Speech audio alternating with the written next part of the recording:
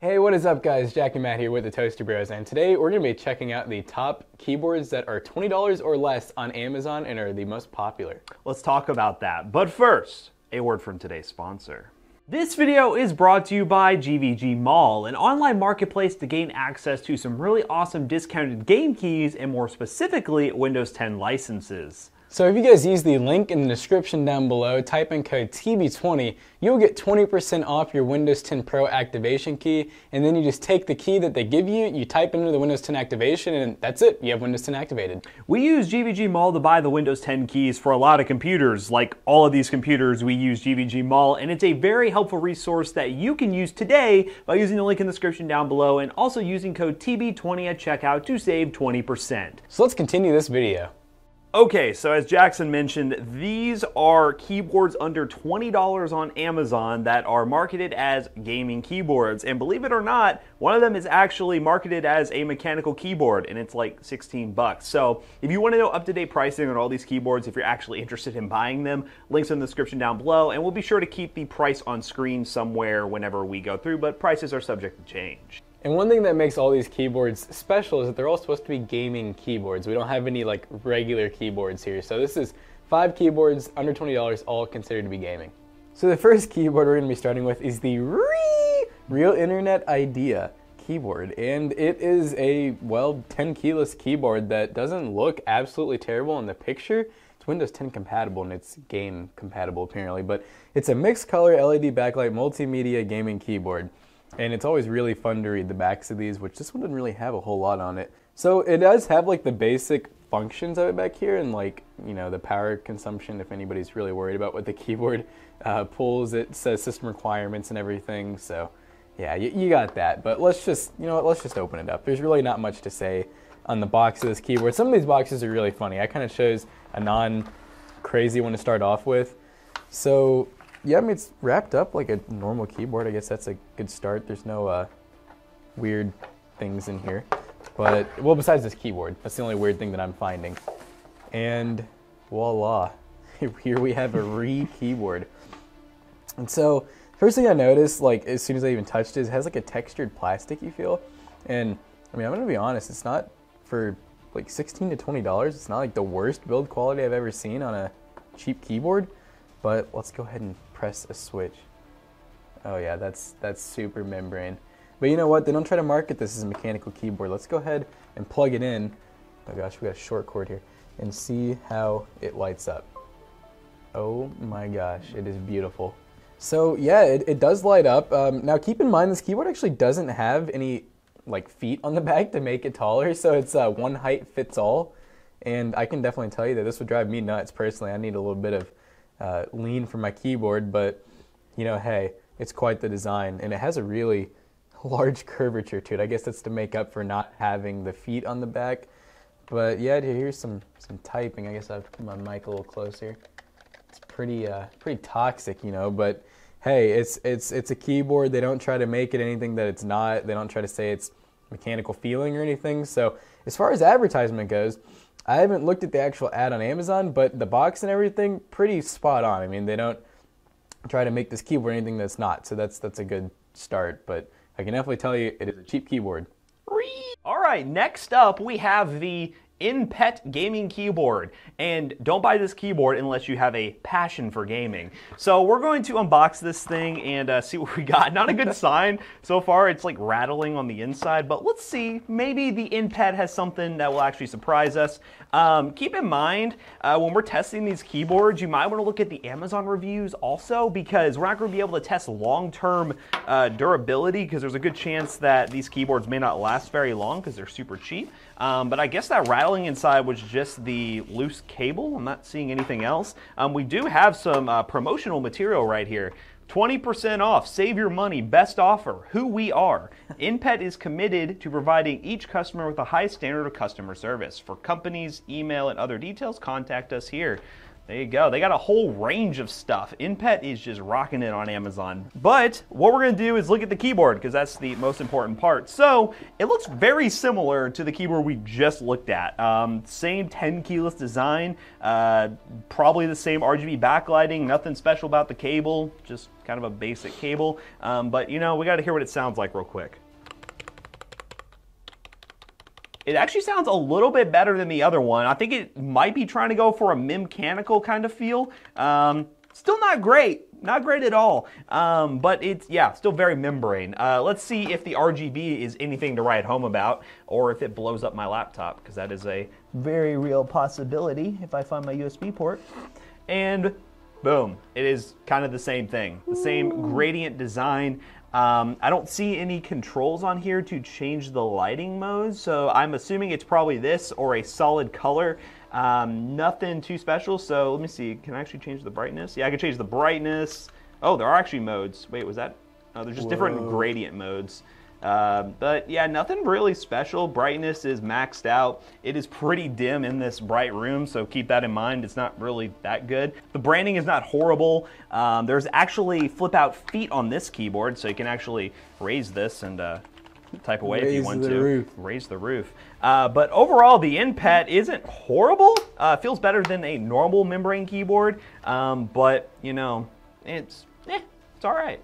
So here we have the ultimate of gaming keyboards. This is the M100 Magic, or Minigic gaming keyboard. I can't even read, but the game is equipped with, that's it. We gotta go to the back, I guess. But so there's some kind of funny stuff back here. So the colors are adjustable, of course. We have multimedia keys to adjust media player and its volume. Waterproof and durable. What? With waterproof structure of keyboard, liquid will outflow easily. The quality of the silica gel buttons are very good. There are more than 10 million times of service life. The foot pads are adjustable to get the most suitable height you need. I'm kind of curious about that too. Yeah, let's just go ahead and open this up. That's pretty much what you guys get from the outside of the box there. Not terrible, you know. I mean, they didn't try to say it's mechanical. They said that it has a nice gel feel to it, which I've never heard anyone say about a membrane keyboard that has a nice jelly feel to it, but you know. So right off the bat, you know, it's not quite as epic as it looks in the picture, but you know, it's a keyboard. It's really big. Like it's very oversized. I will say that this keyboard is not for you if you like a bare minimum design. This is like over the top kind of, but let's go. Oh yeah, it's very, you know, cameraman, press this key, press it. I think it's the most membrane one we felt so far. So yeah, I mean, honestly though, it has a lot of like multimedia keys up top that I wouldn't be surprised if they didn't work at all. But it claims that they're like programmable and everything, so we'll try to find out about that. But the back, so we have adjustable foot height, which it's not. It's just one or the other. I guess that's adjustable. You have two modes of function. Look at the back of this. It's all rigid. But anyways, we'll go ahead and plug it in. Supposedly this is only like one color, I think. It's just red. Just like this keyboard right here, I guess. It might match. Oh yeah, it matches. Look at that. Wow, that's very underwhelming. Has a nice magma look to it, and it looks like I'm only seeing like this part here glow and this part here, and like none of the other like veins, as I would call them, are really. They kind of do glow, but you have to put like a shadow over them. Like they're very dim, and yeah, I mean caps locks work, so that's great. But overall, though, the feel of this keyboard, I would say this is the most membrane one out of the three that we've already tested. Like it's very, and you guys can probably hear, like it doesn't even feel. It almost feels like a linear click too, which is weird. It doesn't even have like a tactile feedback to it. So, rubber domes for the win. It is water typing. Oh my goodness! It's still working, sorta. Hello, this is a typing test. It still feels horrible, but right. I guess the idea. there's the drain hole they're talking about. There's the drain hole, ladies and gentlemen. There's the drain hole. There it is. What? Now next up we have the Dare You, I dare you to buy this keyboard, LK135 7-color backlit keyboard. So I'm assuming there's no RGB on this and there's probably just different colors you can choose. But this is one of the nicer boxes that we've had. Around the back it does say that this is a semi-mechanical gaming keyboard with professional mechanical feeling backlight gaming for gaming in office, not the real mechanical keyboard, but it worth more. Just not the real mechanical keyboard, but it worth more. So, you know, it's more expensive. It's more expensive. ABS Engineering Plastics. This keyboard is impact resistant and water resistant and no fade. No fade whatsoever. We're probably gonna have to test these two waterproof keyboards at the end of this run them video. under the water. We'll test them in the bathroom real quick. But it's splash proof and 10 million times keystroke test and lifespan durability. Okay, well, enough about the back of the keyboard. Let's just open this thing up and see how semi-mechanical this thing is. Packaging is about the same as all the other keyboards. This same cabling too. The cables have been the cheapest thing I've noticed about these keyboards. No braiding or anything, which is fine, but you know, kind of bad at the same time. And here we go. Here's the keyboard. I just heard some clicks, so I'm wondering what the heck this is gonna be. This is the keyboard right here, and let's just hear what it sounds like. It like tries to be a Cherry MX Blue, but it isn't. It's like if you took a Cherry MX Blue and you... put a rubber dome over it? Yeah, kinda, like a full rubber dome over it. Yeah, it's the clicky's there.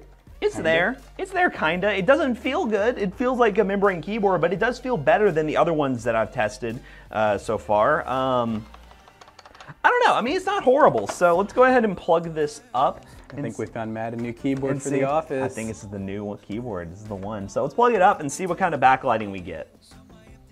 Oh, here it goes. So first up, we're at orange, which this says you can adjust the backlight. Let me see if I can figure out how to do that. So we're actually on like a pulse mode. Oh, it's actually there we go. changing colors. So it's actually going to pulsate. I'm not seeing any color changing key, which may mean that it just does this. Like this may be all it does, which is kind of disappointing, but honestly a little bit better. We're getting some motion compared to the other keyboards we had that have like zero motion whatsoever. It's just like one solid backlight. But it's okay. It's not the greatest thing in the world. It does feel like a semi-mechanical keyboard, which we have tested in the past. Is it going to be something that a mechanical keyboard enthusiast is going to enjoy? Absolutely not. But, you know, this may be something to consider. I don't know. Durability, not the best. Feet, it has feet and some anti-slick pads, so this thing isn't going to really go anywhere super easily on your desk. But yeah, overall, this one's not the worst of them all. But I think you're going to be very excited to see this next one because it actually claims to be a mechanical keyboard. So let's check that one out. All right, guys. So for the alpha of all of these keyboards, we have the Asifa. I don't even know how to say it, but the KM07U. This actually sounds like a real brand name at this point, but mechanical keyboard. Yes, you said it. Mechanical keyboard. Actually, I said it, but they actually show some blue switches there.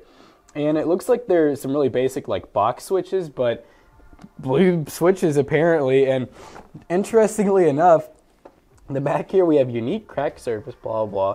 It's more fashionable. And hot plug mechanical switch optional, easy to change. All keys non-conflict, meet the demand of different games. So yeah, there's a whole lot of just really busted English on this, but you know, I don't know. They actually show on the back here mechanical switch with options like cherry, kale, and automated switches. So, and they even have like the different types of switches. So, how much was this again? 20 bucks? $16.99? It was $16.99 if I remember right. I'm just confused on what's going on right now because if this is like, if these are legit mechanical switches, even if they're the cheap, you know, kale or automu, compared to the cherries, this is still like insane and shouldn't be real. But you know, things like that happen. So opening the box, we have a very similar to all the other boxes, and you know, it does the job. And this one actually, oh my god, it has a really thick braided keyboard with pass-through cables. So we have pass-through audio, and oh my god, we have extra switches, a keycap puller. I might be wrong about life right now because I don't know what's going on anymore. Is this the new thing? We're no longer spending $100 on a mechanical keyboard? because now you have this apparently. So I'm just gonna click one. Oh my god, it actually feels like a blue. Okay, I don't know what to, okay, well, I'm going to open one of these up for you guys. So, I'm not a keyboard expert. I'm sure Zach would know exactly what these are. I know that they're definitely not cherries, but I wouldn't be surprised if these are like kales. But I mean, look, it has the whole entire mechanical assembly. Like, this is actually a legit mechanical switch, and it even has the stems on the end to actually plug it in or solder it. They said something about like hot swappable on the back in some sort of way, but there's no way. I mean, I'm gonna give it a shot. Maybe I do need this. Okay, I was like, I'm just gonna pull it, but yeah, I mean, yeah, this is actually this is the puller for these. So yeah, let's just see what happens here. I think we might have found the mother load here. Get under there. Okay. Nope, there it goes. So yeah, we do have the, looks like the same switch down in here, and I have not really pulled a keycap I think it's before. the other way. Is it the other way? Yeah, it's like, it'll like latch down. Oh, I see it. There's like, okay. I might end up breaking this keyboard in the process. Wow. Wow. Okay, so, I'm like lost for words right now. This doesn't look like a, it doesn't look like a true hot swappable key, because normally the if you look down at the motherboard here, they usually will have like a spring mechanism to actually clamp down on these little leads, but this doesn't appear to. But I mean, if it makes contact and works, I guess it works. So hot swappable $16.99 keyboard. I don't even know what to say right now. I'm gonna plug it in real quick. I don't even know. Looks like one's probably the pass-through. Yeah, I don't know, K, and then this one has no labeling, so I'm gonna assume that this one's the keyboard. That's what K stands for, right? And it actually, what is it? It has full RGB backlighting. I don't know if Matt just like found some secret Amazon link, but we have a full RGB backlighting that changes. All of this like crackling magmas is lit up. I think we're gonna go buy 30 of these keyboards for resale value. We'll be right back, but yeah, I'm like lost for words right now because this keyboard was incredibly Chinese. The back was like written incredibly Chinese, but the Chinese have pulled through and they have came in clutch because I don't know what they're doing, but something's working for them. If they can sell actual mechanical switches, an actual mechanical keyboard, and just to put this in retrospect, we have 4 other keyboards over there and none of them were anything close to this. They were like, you know, a static color. They were super membrane. None of them had anything that even involved mechanical, except for like that one that was semi-mechanical. And yeah, I don't even know what to say right now. Matt, do you have any input on this? I'm just very confused. I haven't even typed. What the hell? Dude, like they're like legit blue switches. It works. Hello. I mean, it's typing. It's doing what it needs to do. I have no idea what to say. Apisha, sponsor us, please. Okay. Apisha? Apisha? Wait, Asifa? Asifa? So if you're going to ask us what is the best keyboard for the price, it's definitely this one. It actually works. It types. We have not tested the pass-through, but we assume that it probably works. This right here is kind of janky and weird. But I mean, it's a braided cable. It's super thick. It actually feels durable. The keyboard itself, pick up the keyboard real quick. It has heavy. Some heft, dude. Like, it's actually a heavy keyboard too. So, yeah, I mean, honestly, I would hands down, like without a doubt, say this one's easily the best keyboard.